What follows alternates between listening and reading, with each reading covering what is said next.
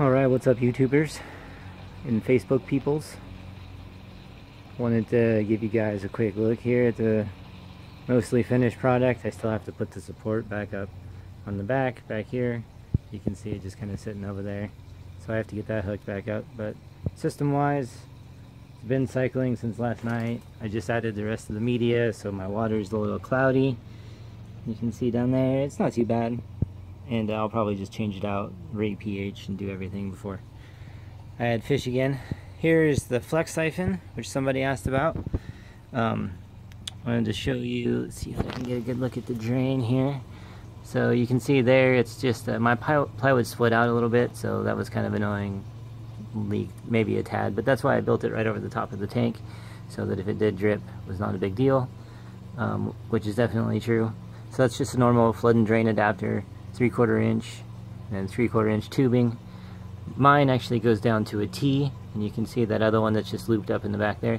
That's just so that I can pump water out the back if I want to drain some out or wash some media like I just did. And I just have it tied up right here so that it doesn't drain anything or really affect anything. So this is the part that you really need to be worried about right here. Is from the drain, comes down, comes out here, goes up. Here's our U shape right here. I like to use mine with adjustable zip ties, just so that I can move it up and down relatively easily. So if I wanted the water level to be higher in the bed, I would lift it up here and it would go higher. If I wanted to go down, it would go down and be lower. So in my particular setup, this is the bottom of my bed at the top of the first board, and these two are both, so this is about halfway. And then down here is where the drain comes out, and we should be able to see it get started here before too long. And let's see, what else can I tell you? The liner is just stapled in. It's held mostly in by water weight anyway. As you can see here, it's just folded over and stapled. I got a little short on this corner over here, so I didn't quite make it, but it's not going anywhere. See, it's a little dirty from rinsing off all the new media. Like I said, that's about to get pumped out. I have old media on the bottom, new media on the top. It took me about, I would say it probably would have taken me 4 solid 50-liter bags of those pebbles over there. You can see my front porch is a mess from working on all this stuff. This is the plywood that it's lined with right there. You see that plywood on the outside, followed by the insulation, which you can, I guess you can't really see it. Oh yeah, there it is. Anyway, so the foam insulation is in there on the other side. So right now you can see there's no water coming out, so the bed is filling up right now. There we go, it's just starting to come out.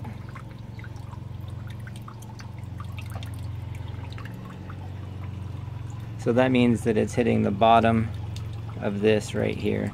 You also don't want to get this too sharp right here. If it flattens out too much, then it won't drain out very fast at all, and you can run the risk of overflowing your bed.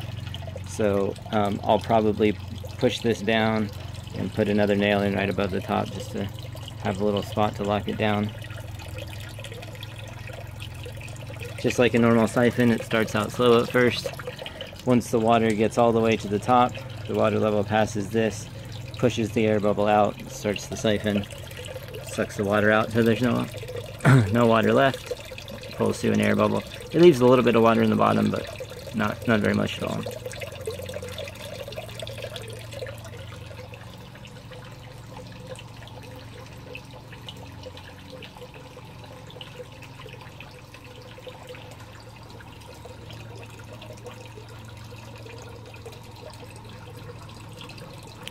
You can see here I actually didn't have a tie at the time, so I actually just kind of triangled that one in there with a couple of screws, and that works good enough. I usually have pipe clamps that just fit over the top, and that would probably work best. And then you could slide them up and down to do that. I've done that before too, but I didn't have any of those, so I didn't do it. You can see the water flow is picking up down there in the bottom. It actually drains out extremely fast. Let's see if I can I'm up here without falling. You can see the water level coming up there. I have this dug out here underneath. Give you a little angle there so you can see. So there's the water there.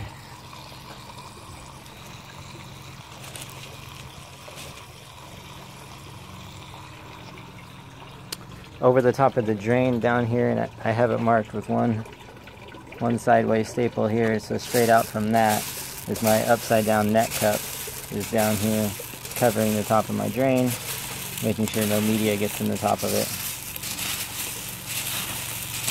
Just one of the small net cups, and I don't want to knock it out of the way.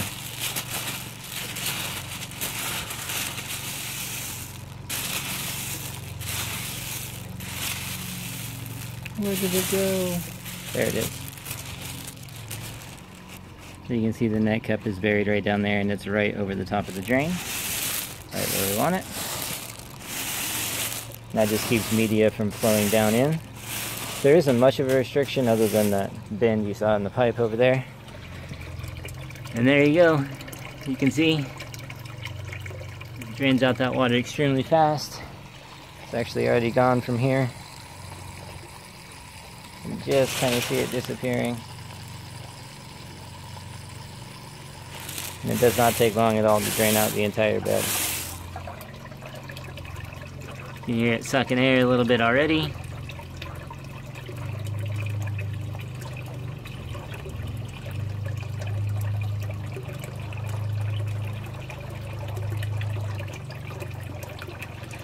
I didn't look at the time when it started, but we're about 7 minutes into the video.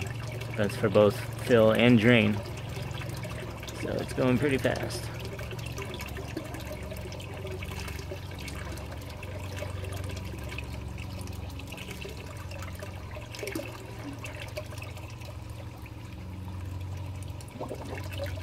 There you go, all done.